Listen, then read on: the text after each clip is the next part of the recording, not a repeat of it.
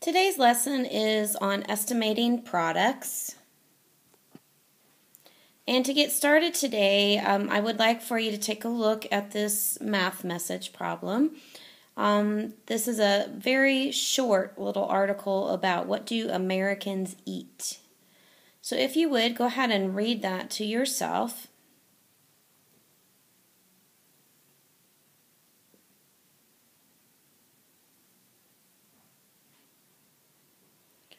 And when we look at this article, does any of this information surprise you?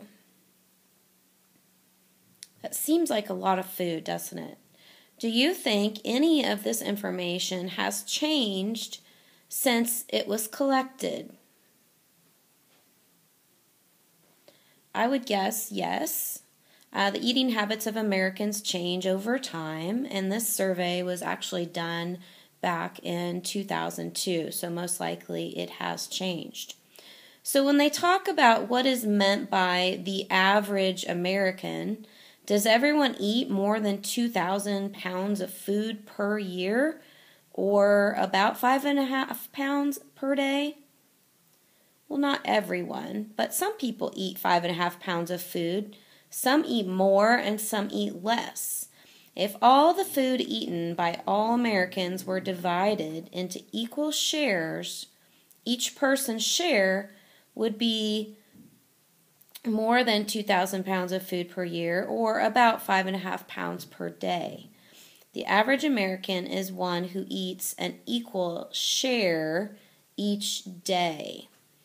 Okay, so as we take a look at that information, we're going to try to answer some questions, making what's called a rough estimate for answers to describe the answers to our questions about this food. So let's take a look at those. So in your math journal, I've got two pictures here. The one at the top is just a reminder of what the average American eats. But in your math journal, you're going to be asked to answer the following 4 questions. I will eat about blank eggs in 1 year. I will drink about blank cups of milk in 1 year. And I will eat about blank cups of yogurt in 1 year. And then you're going to have to kind of explain how you figured out your answers there in number 4. So when we look at these questions that you will be answering in class, how could we start this? Now remember, all the numbers are based on 1 year. How many days are in 1 year? Well, there's 365 days. Or we could look at it in months and try to figure it out that way. So, how would you go about that? If you think about how many eggs you eat in 1 week, could you calculate an answer that way? Well, then we'd need to know how many weeks in a year, and how many weeks are in a year would be 52 weeks. So there's a few different numbers that we could use to help us in answering these questions. And then you would have to make the conversion and make sure that you were answering it in a year instead of months or weeks and things like that. So I want you to be thinking about that. How many eggs you eat in a week, how could you figure that out? How could you translate that to a year? As far as milk goes, same thing. Yogurt, maybe you don't like yogurt. Maybe you don't eat any yogurt. I've had some kids in the past tell me that they don't like yogurt, so that would also play a part. So you will finish this up in class. I just wanted to give you a preview of what it looked like and to be thinking about how we would solve those questions. So the other thing that we're going to be doing in this lesson is we're going to be looking at some word problems like the 2 that you see here on the screen, and you're going to have to round the numbers to actually figure out would an exact answer be in the tens, the hundreds, the thousands, and so on. So if we look at the first problem, we have a koala sleeps an average of 22 hours each day. about how many hours does a koala sleep in a year? So first of all, you'll notice that I changed the 22 to 20 because I rounded that. And then I am multiplying that times 400. Can anyone think of why I might be multiplying that times 400? If you will recall, the question is asking you how many hours in a year. So there are 365 days in a year, and if we round that to the nearest hundred, it would be 400.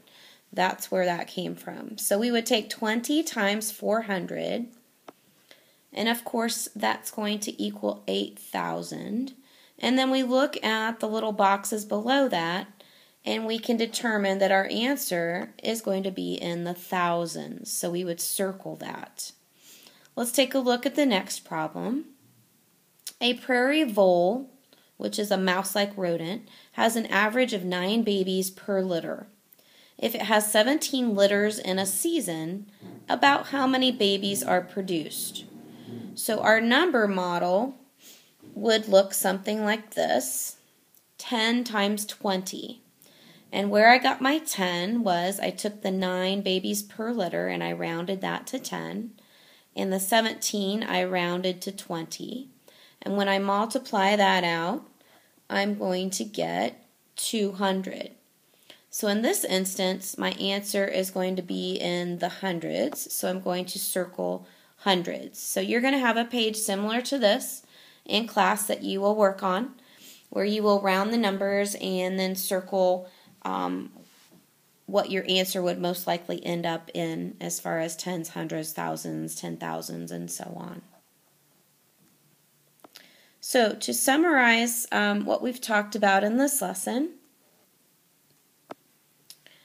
we looked at rough estimates, and rough estimates are estimates of the magnitude of an answer. So sometimes answers can be pretty big in scale. When we're talking about something for a whole year, that's pretty big. That's a lot to think about. So we kind of have to make a rough estimate to help us answer those kinds of questions.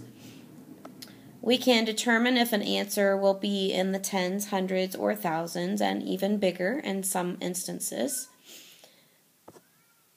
And that's about it. So that's basically what this lesson was about. We were making rough estimates, determining where our answer should fall, and looking at pretty large numbers in comparison.